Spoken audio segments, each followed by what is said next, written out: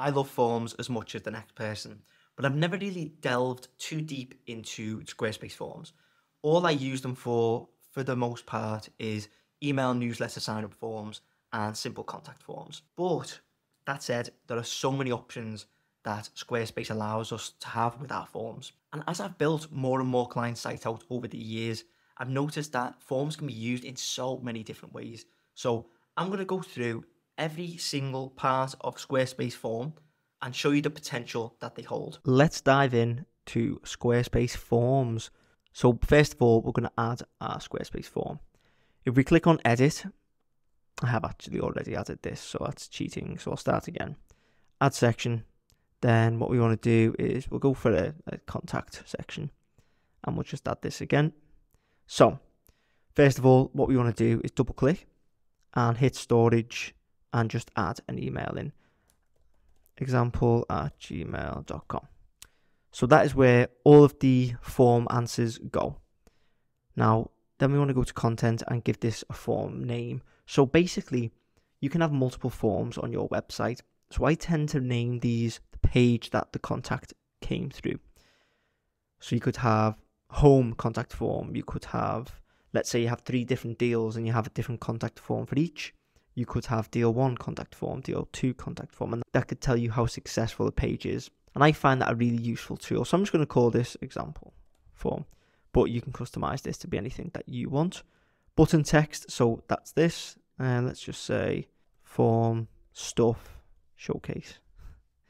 Then what we want to do is hit post submit. So what you can do when a user has completed the form and sent it off is you can either just leave a quick message. You can add HTML in, so you can actually add code in, or you can redirect them. So you can redirect them to an external URL, or you can redirect them, if you do a / to one of your pages. So I'm just going to redirect them to the home page. Then in design, we can have the button alignment, or we could turn the form itself into a light box. So if we click this, it turns it into a box. And when the user clicks that box to open up the form, the form just pops up. I think this is a bit of a silly feature. I don't really ever use that. So we'll go back into design and we'll kill that off. So content, edit form fields. This is where it gets juicy. So you've got your basic name, email, subject, message. If we go into, let's just start off with edit, and I'll show you how to edit what's currently there. You can drag these about and you can see that's instantly showcased here. If we move them about, and if you want to get rid of something, just click that. Done when you're done. To edit inside of a field, you just click in, and then you can change the name, or you can change the label, which comes up here, and then the description. So all of them come with no description as standard, but you can put that in here. And then you can make it either required or not, just by simply toggling this.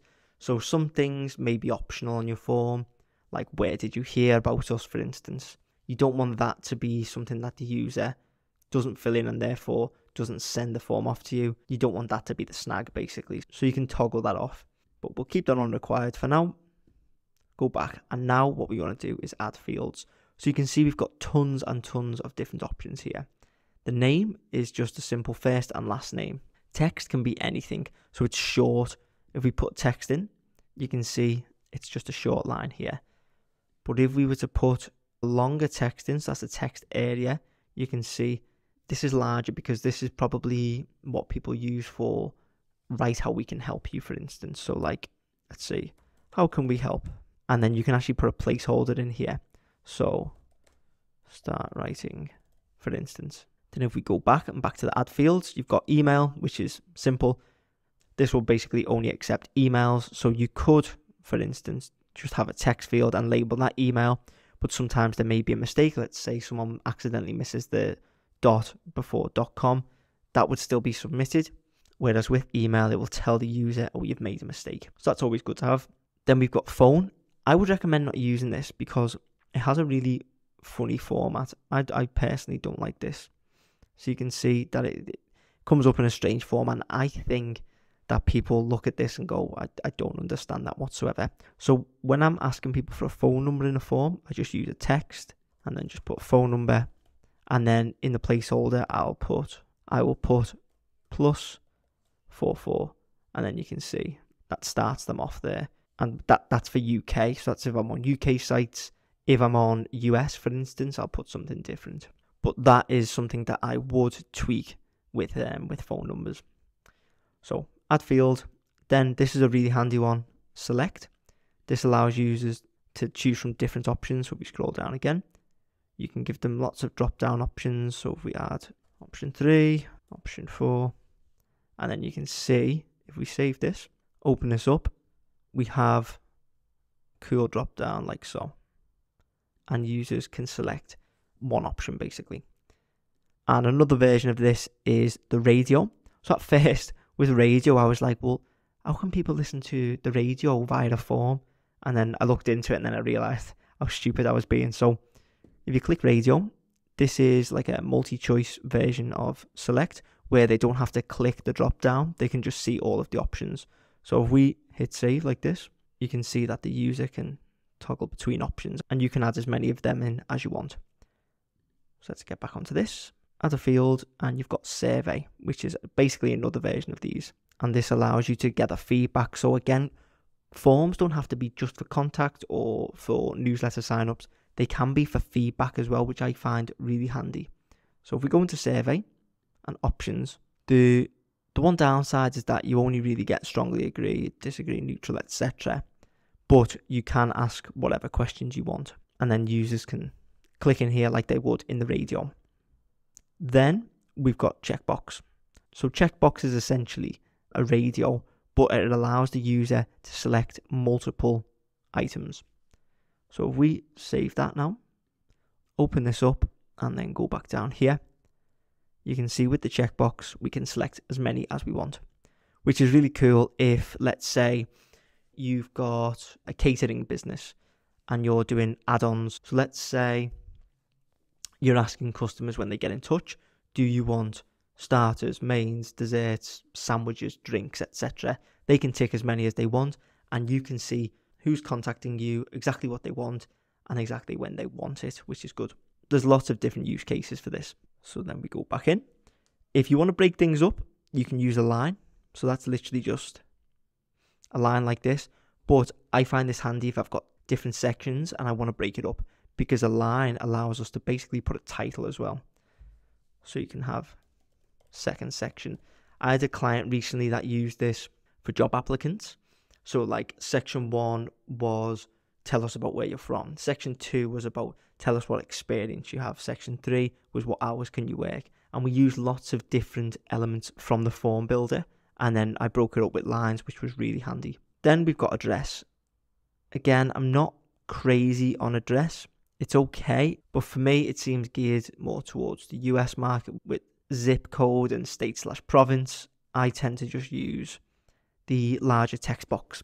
So message like this, and I just say address and then let the user put in their address manually. Then we've got website.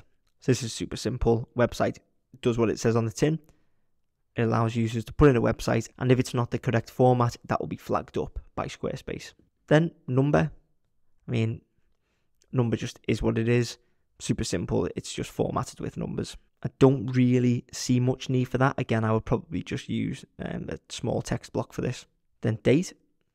Date is okay. Again, if you've got, say, an events business or something where the inquiries are going to be time sensitive, this is good to have, and it is pretty clear. Again, it's in US format, but there are codes on the internet that allow you to switch this to a UK format. Time. I think this is unnecessary. It's quite overkill with like the exact seconds. So again, I'd probably just use text block, but it does exist. Then we've got currency. So we go down. You can put any currency symbol you want in there, which is quite good. So for instance, on my website, I have a contact form that asks potential clients their budget. So I would have £sign in here, and then this allows them to put in their budget. And that allows me to see, okay, do I send this client my calendar link and get onto the phone with them, or do I politely decline based on that budget? Then we've got hidden. So this is basically another way of showing where your traffic is coming from. So you would give this a variable, and you can basically read here. It tells you which form is getting the most traffic and which is the most successful, basically. but I kind of just use the actual title of the form here to get my information about this. Then finally, if we go back in here, we've got Twitter. So people can leave their Twitter @ in here. Again, I would just use a small text block and say, give us the link to your Twitter if it's that important. I feel that it's strange that they have Twitter but not Instagram or YouTube or anything like that.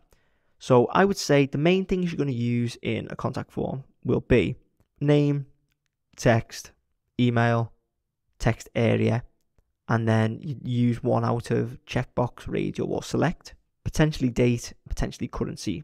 All the rest are much of a muchness and can be replaced with the simple text blocks. Hopefully this has helped you understand the potential of Squarespace forms, what they can do, and how they offer a lot more than just being a simple contact form.